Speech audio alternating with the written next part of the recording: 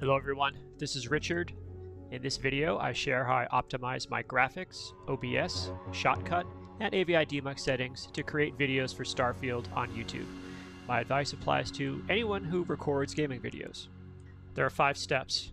1. Benchmarking the new PC to guide gameplay settings decisions. 2. Configuring Starfield to produce the desired gameplay experience. 3. Configuring OBS to capture the desired raw audio and video material. 4. Configuring Shotcut to create the desired video content for YouTube. And 5. When creating shorts, using Avidemux to transform regular videos. This is personalized and something of a dark art. People have different opinions about how to accomplish these tasks. My goal is to share my configuration in the hope someone else finds it useful, or at least as a starting point. Computer stats and settings are in the description below. Let's start with benchmarking and setting expectations. I recommend starting with something like the superposition benchmark from Unigine. This will give you an idea of the raw processing power that your GPU can provide. It doesn't make any sense to try to run Starfield, for example, at 4K ultra settings if your GPU can't provide a smooth and enjoyable experience while watching a benchmark such as superposition. Superposition provides live statistics in a small font in the upper right side of the screen. When the test is done, you'll get a results screen. Here are my results for a 4K optimized run. Next, I recommend adding CapFrameX to your toolbox. This tool is a perfect replacement for MSI Afterburner. I use CapFrameX to gather a ton of data about how my CPU, GPU, and other computer components are performing. Here we can see CapFrameX providing real-time statistics in the upper left-hand corner of the superposition benchmark. The best part of these statistics is that it's not just live, they're retained for future analysis. I'll discuss this when I compare different options for running Starfield. Before getting into Starfield, I'd like to talk about 2 settings I changed on the NVIDIA control panel. First, I set the max frame rate to 141 FPS. My monitor has a 144 Hz refresh rate, so I decided to go with the recommendation of about 3 FPS lower than the refresh rate. And second, I turned vertical sync on. Now we can finally talk about running Starfield. My goal is to run Starfield at the highest possible settings in 4K at no lower than 60 FPS with smooth frame times at or below 16 to 17 milliseconds. Ideally, I want my 1% lows to not go below 60 FPS either. I'm going to try 3 configurations, and for all of them, I do the following. I reset graphics to default. I set the graphics preset from custom to ultra. I make sure that I'm using a borderless window with 3840 by 2160 or 4K. I set the NVIDIA Reflex low latency from off to on plus boost, and I set film grain intensity from 1.00 to 0.75.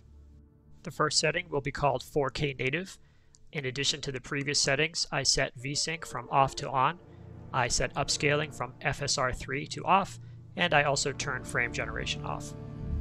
I run these tests on the planet Nisoi in the Olympus system because it has just stunning graphics and it seemed like it would be a good way to see how well the GPU is performing. Here are 10 seconds on Nisoi. After I show you each individual video, I will compare them side by side and then show some performance graphs.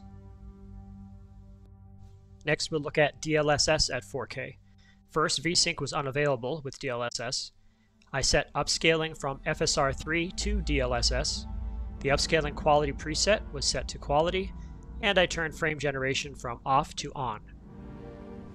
Here are 10 seconds on Nisoi with the DLSS 4K settings.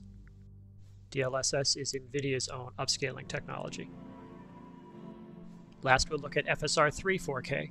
In addition to the settings common to all 3 configurations, VSync is off to on, upscaling FSR3 is obviously on, and I turned frame generation from off to on. Here are 10 seconds on Nisoi using FSR3. This is AMD's upscaling technology. Now let's look at all 3 side by side. As we watch these, they all look pretty good, I have to say, as far as gameplay goes. I think when I'm playing the game, I wouldn't really notice any real difference. There doesn't seem to be any stuttering. The quality of the image is good. Playing the game, it felt smooth, and I actually had to do a little bit of work to make sure that I was capturing as good a picture as I saw on my monitor using OBS, and we'll talk about how I did that in a moment. Now you can see that the CapFrameX stats just disappeared. What's happening is CapFrameX is now writing data to a file that I'm able to check afterwards, and that's what I'm going to show next in the graphs that compare the performance. Let's see what the graphs have to say. The blue bars in this graph show average FPS, and FSR 3 is the clear winner with nearly 80, DLSS is just about 56, and native 4K is about 40.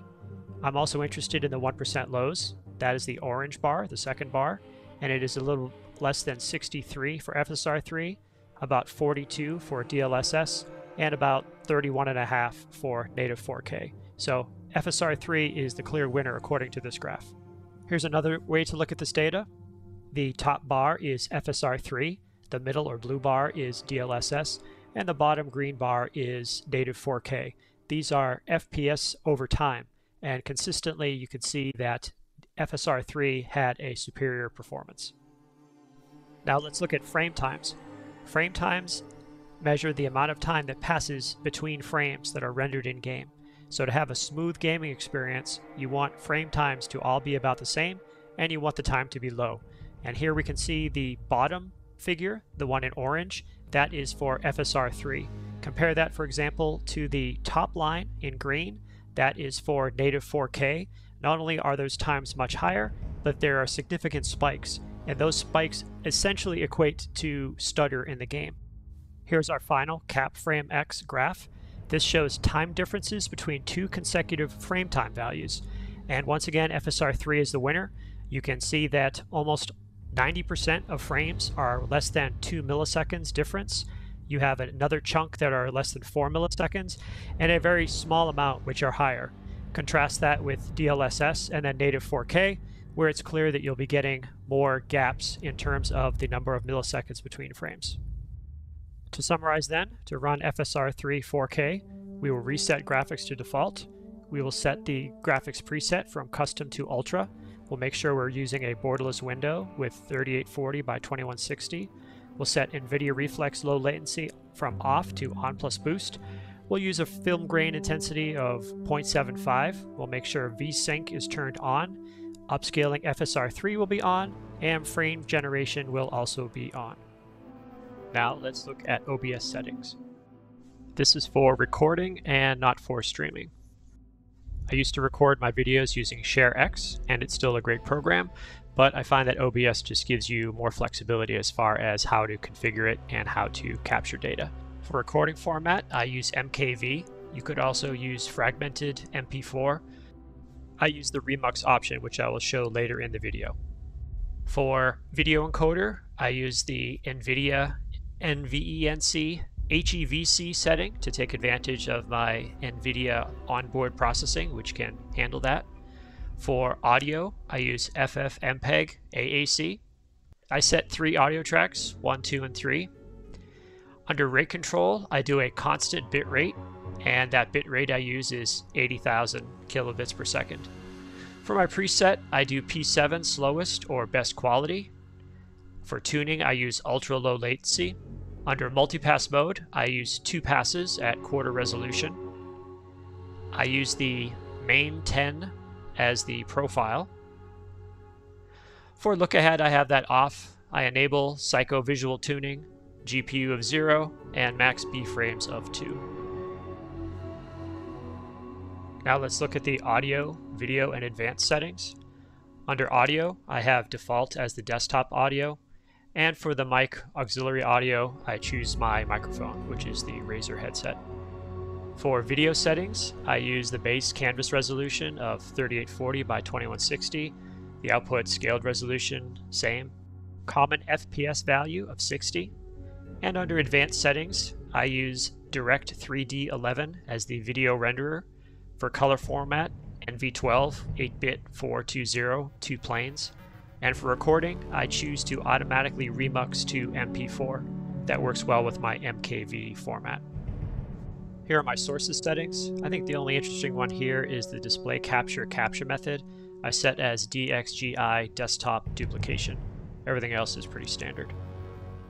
Before talking about video editing, I want to mention that I use a program called Change Screen Resolution to switch between 144 MHz for gaming and 60 MHz for editing videos in Shotcut. Using the settings I have for OBS, I'm able to import videos into Shotcut without going into any kind of intermediary format. I do make proxies, however, to manipulate the video. Now let's talk about video editing. I edit using the Shotcut program. This is not a tutorial on Shotcut. I am simply going to share the settings I use for export. Starting with the format or container, I use MP4 with a resolution of 3840 by 2160, aspect ratio of 16 by 9, and a frame rate of 60 frames per second. Next is the codec, and I'm trying to optimize for use on YouTube. I use the AV1 NVENC codec. I use quality-based variable bitrate with a quality of 75% or CQ of 13, GOP 30 frames, 2B frames, and 0 codec threads. For audio, I don't use anything special. I use 2-channel stereo, 48 kHz sample rate, AAC codec, and bitrate of 384K at a constant bitrate. Here are my settings in the Other tab, and these are all standard. I didn't make any changes to these. To estimate the quality of the video that I provide to YouTube compared to the one that YouTube provides to me, I like to use a program called VMAF GUI. This is an interface to the VMAF algorithm that Netflix developed to assess video quality. Here I'm comparing two versions of one of the no-ship landing videos that I recorded. One is the original output from Shotcut, and the other is the one I downloaded from YouTube. Here we can see a very high VMAF score of over 98, despite the fact that the original file was 1.5 gigs and the file downloaded from YouTube was 605 megs. Our last step, and this is actually an optional step, is to add borders if we want to create a YouTube short. YouTube shorts are generally square or in the vertical format. So when I create a short, I add a black border to the top and bottom of my 16 by 9 format video in order to make it appear square. Here are the settings I use for video output. And using an active filter, I add a border of 840 pixels to the top and bottom of the video. And that is how I make gaming videos. If you like this content, please feel free to like or subscribe. I am interested in your thoughts. Please leave a comment, and I will see you in the Starfield.